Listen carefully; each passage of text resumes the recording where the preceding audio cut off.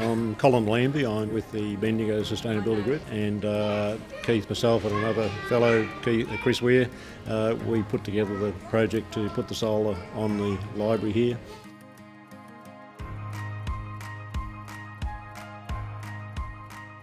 Probably one of the most outstanding elements of the project has been the crowdsourced funding. We went out to the community and sought donations, and we covered the entire cost, which was absolutely fantastic.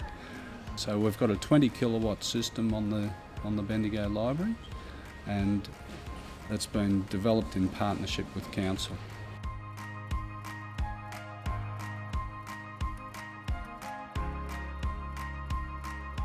But it was a 2-year journey that let us look at leasing arrangements and power purchasing agreements. But the best thing about it all was that the money that we would have been sending outside of the city in what we were paying for the tariff for energy was going to stay in the city by having an arrangement with Bendigo Sustainability Group. We see climate change as a critical issue that needs to be dealt with, and we see that transitioning from fossil fuel generation to renewable generation is something that we're very committed to and motivated to see as much of that happen across Bendigo as possible.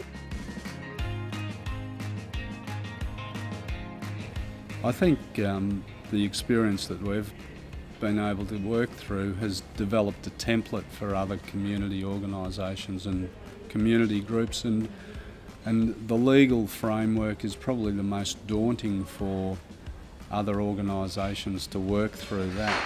So having that template and having it available, I think really gives them a giant leap ahead of having to start from scratch. We see this as a model for happening many times over in this community, but also across Victoria.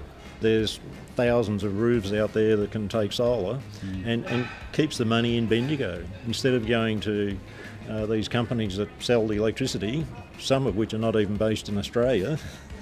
This keeps it right in this community.